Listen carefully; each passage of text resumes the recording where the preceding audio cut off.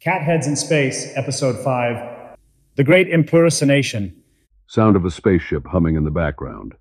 In the endless expanse of the galaxy, the spaceship Perseus sails through the stars, carrying its feline crew on an existential odyssey. Sound of the spaceship door hissing open. Scene 1, the bridge of the Perseus. Good morning, Captain. Ready for another day of cosmic adventures and existential ponderings? Yes, Mittens, it's a meow-nificent day for space stuff. Meow. You're sounding a bit off, Captain. And since when do you use meow so awkwardly? I am just frustrated with the universe's mysteries. Right, so what's on the agenda today, Captain? We navigate through the star field of infinite yarn balls. Something's not right here. Scene 2, the quarters of Lieutenant Mittens. The captain never forgets our mission protocol, unless he's not really the captain. Scene 3, the ship's holding cell.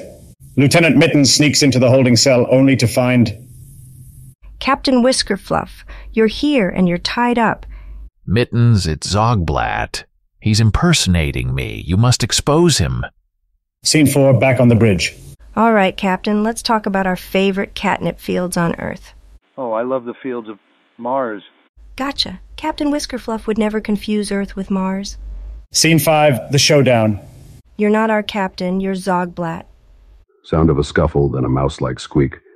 With a swift paw, Mittens reveals Zogblat, who had been using a holographic disguise. Scene 6, the resolution. Thank you, Mittens. Your sharp wit and cat-specific knowledge saved the day.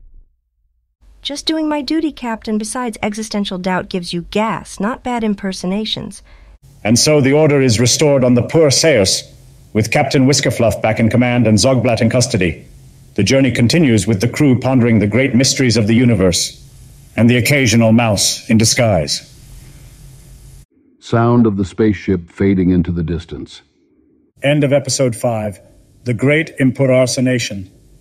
Outro music plays softly, reminiscent of a classic radio play.